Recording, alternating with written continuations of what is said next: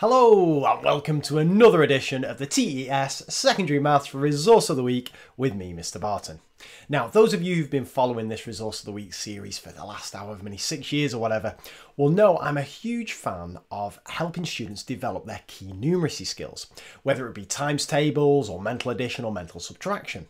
Because of course, unless students are fluent in those, whenever you try and do problem solving, students' working memories get clogged up with trying to do all the basics that they can't do the problem solving.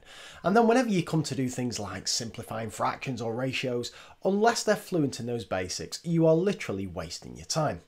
So that's all well and good, but obviously sometimes just kind of hammering the times tables and hammering the basics can be a little bit on the dull side. So any resource that can help students get more fluent in these basics, but do it in an engaging, different way is always going to go down well with me. So you can imagine my delight when I stumbled across this resource. Practice sheet for times tables, divisions, rounding, addition and subtraction, which has been uploaded by MathShed.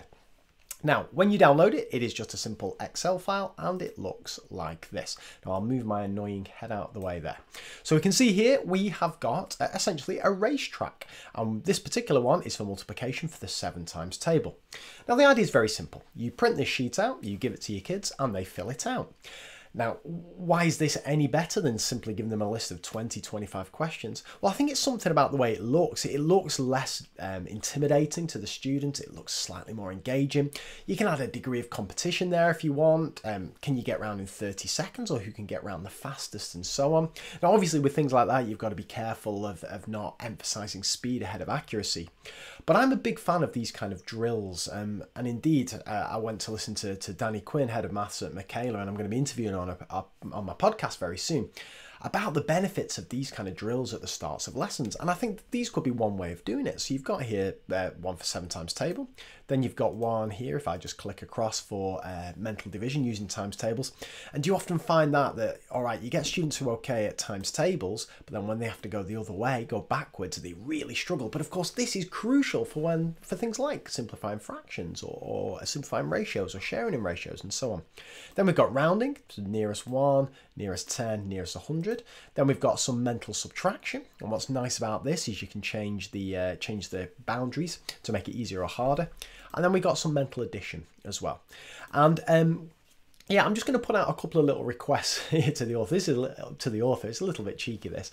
You can change the times table. It's a little bit fiddly to do. It took me a while to figure out how to do this. You can't actually click on that.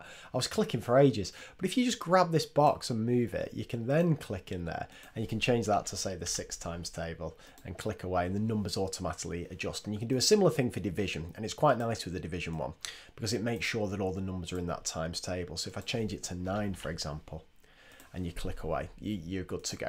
So my first kind of request would be just to make that a little bit simpler. Just a little kind of random number generator or generate new examples or something would be great.